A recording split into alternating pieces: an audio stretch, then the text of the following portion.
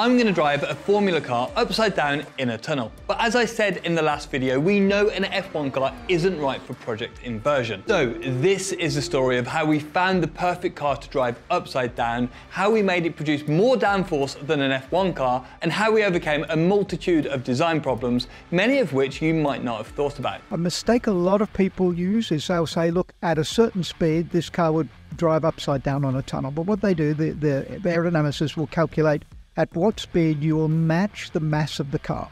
Well, that's not even close. That's Willem Toet, Project Inversion's aerodynamicist. He previously worked at Benetton, Ferrari and Sauber F1 teams and has decades of experience in F1 aerodynamics. So there is a lot going on when trying to get this car upside down. And the calculation isn't just as simple as this car weighs 800 kilos and it creates 1,000 kilos of downforce, therefore it can drive upside down in a tunnel. First, the downforce figures that we hear about with these cars are often in perfect conditions.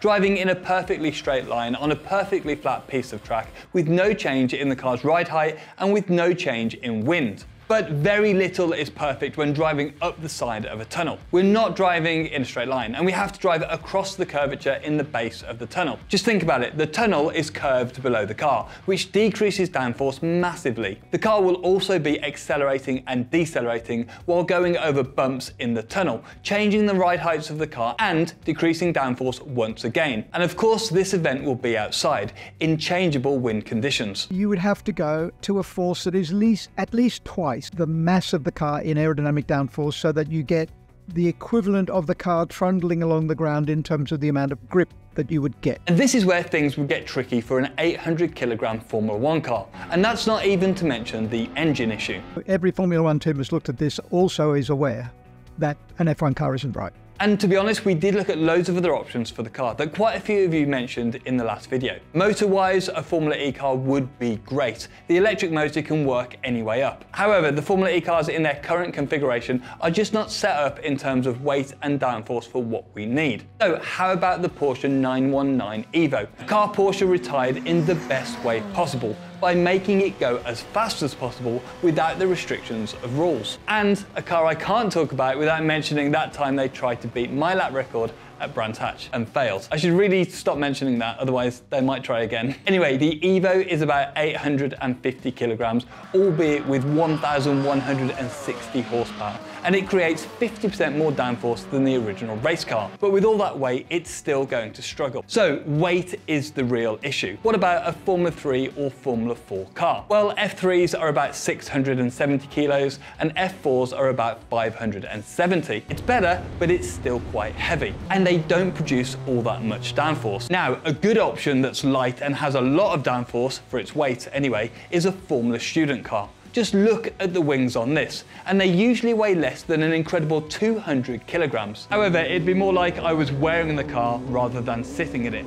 And to be honest, I wouldn't fancy a crash in a Formula Student car. And so we came to the conclusion that a hill climb car was the best option for a base. But before we explain which car we chose, why, and our exact design process, I should reiterate that we made the decision based on the physics of this very specific problem. This project has been worked on by some of the best minds in engineering, physics and maths. And if you want to get started in any of those fields, as well as loads of others, you should check out today's sponsor, Brilliant.org. Look at this, it's fellow YouTuber Real Engineering's course on Brilliant, and there are a load of lessons that apply to this project. This lesson is on centripetal motion as well as material limits, because of course we want to get that stuff right. And Brilliant do this best, because they break it down into small bite-sized chunks that you can do anywhere. So you can be learning in your downtime, even on your commute. They have thousands of visual lessons that enable you to learn by doing, from foundational and advanced maths to AI,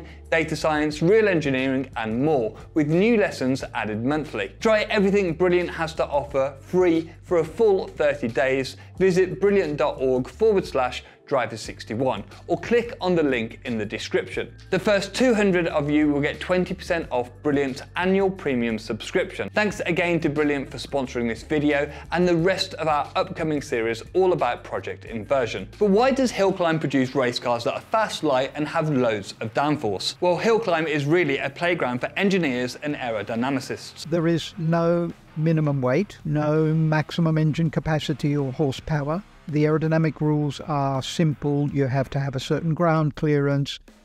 You are allowed wings and bodywork that's relatively wide, so you have that sort of freedom, but you also have far more freedom dimensionally and where you can put things. So, for example, the aerodynamics of this hill climb car, already before we started work, was creating a similar amount of downforce, a little bit less than Formula One, but much more efficient than Formula One. But is it really possible for these little cars to create a significant amount of downforce? Well, Willem thinks so. We can relatively easily, because of different rules, create something that, despite being a much lighter car, has more downforce than a Formula One car would have at the same speed. And this is the key. Peak downforce at a lower speed. I'm going to outline the costs in a later video, but the bulk of the cost of this project is in building the tunnel. If we used an F1 car, the tunnel would need to be very long and would easily cost multiple tens of millions of pounds or dollars. And as it turns out, our hill climb car, the Empire Wraith, could do the job of doubling its mass in downforce quite easily.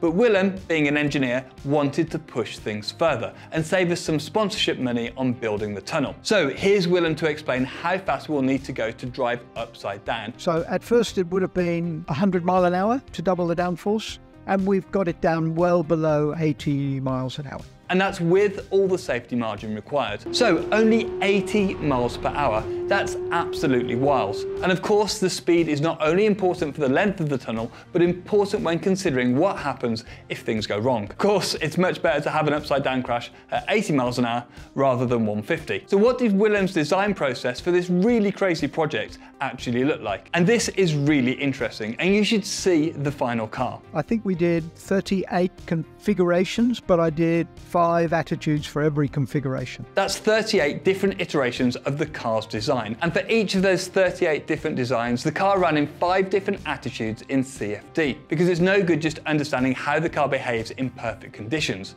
You need to know what happens when the car is in a tunnel, when there's a crosswind, when there's a ride height change, and when the car's turning. You need to understand what happens in the worst case scenario, because if not, we'll have a big crash. So it's fair to say Willem has done all of his homework and a bit more, and used all of his decades of F1 and aerodynamic experience. He's left no stone unturned. We actually recorded a podcast with him all about Project Inversion and how he went about designing this car. Check that out on the Driver 61 podcast just up here. So here's the car. Doesn't it look absolutely wild? It looks like what I'd have made if drawing an F1 car from memory when I was 7. Wings, big diffuser, and a load of camber. All the best things about a Formula car. So it may not look completely conventional, but it has to perform. And Willem's right. We need pure performance from this car. Just look at that camber. It's a bit weird, right? Well, I'll explain that a bit later. But first, the diffuser. It uses ground effect and it is massive. But there is a problem in this case with using the floor for downforce. A modern F1 car will get much of its downforce from the car's floor and how it interacts with a nice, smooth race circuit. But the tunnel and its curved floor brings us an issue.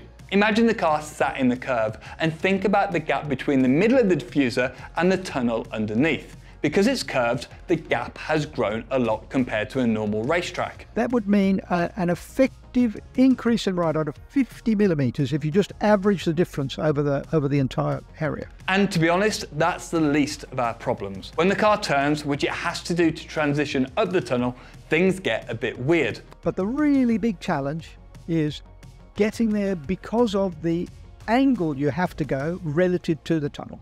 So that's the really big, the yaw angle, precisely. Okay. So basically, as you turn across the tunnel to get up the side and onto the ceiling, the car's ride heights change vastly. In fact, the inside tyre comes off the ground by about 10 centimeters. Obviously, this isn't great for aero, but it's also terrible for the mechanical grip. Typically, when a tyre is not in contact with the track, it is suboptimal. And things get even more dangerous. You might think the most dangerous part is when the car is traveling fully upside down. Unfortunately, it's not. 135 degrees, something like that. 125. Most of the way up to being you're inverted. a fair way up.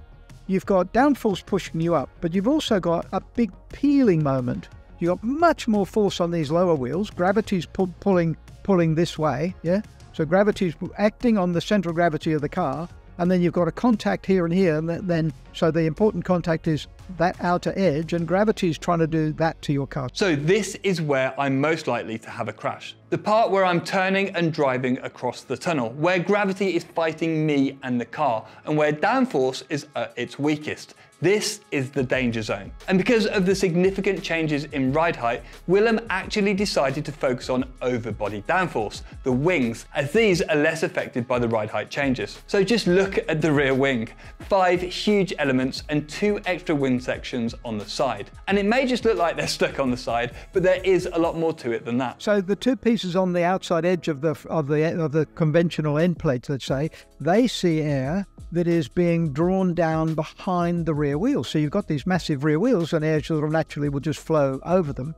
And you put them in the area above the wake of the wheels, but in an area where the flow is going downwards, and with a relatively low angle of attack on what looks like a low angle of attack on the wing. You're turning the air a lot because otherwise it would just be filling the void behind the car. So they have a fair bit of drag, but they have a lot of performance, and the efficiency of them is much better than you might think. So Willem's using the flow over the rear tyres and its energy to create a load more downforce. He's also added some other parts that aren't legal in most motorsports, but we can use here. For example, the skirts. The front wing is also extremely deep and runs quite close to the ground, again making use of ground effect. So it seems like Willem has everything covered. Aerodynamically, I'm completely confident that this is feasible. But what happens if things do go wrong? Well, in the podcast, I jokingly had a question. What happens if you have a monumental shunt? So in my cartoon brain, and as a driver being very optimistic, and you can correct me here, Willem, I'm just imagining that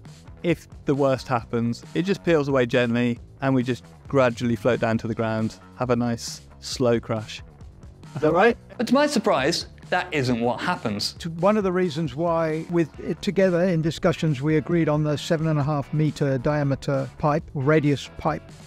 You don't want a massive distance to come to the ground. Of course, safety is a massive concern, but we do feel like we have everything covered. Willem has allowed for some extra weight in the car for safety components, such as crash structures, a halo, and more strength on the roller hoop. All things that you'd expect. Because if you start upside down, you've got a bigger chance that you're going to end up upside down if it's all symmetrical. So why does the car have so much camber? Well, first, to fit it in the curvature of the tunnel. The floor is curved, and so the wheels need to match this with more camber. And you need to spread the load of the car and its downforce across the entire tyre. More importantly, we need to ensure everything is optimal in that danger zone. To optimize for your worst condition, and your worst condition is going to be your 145 degrees, and then you want the maximum contact area on the tyres then.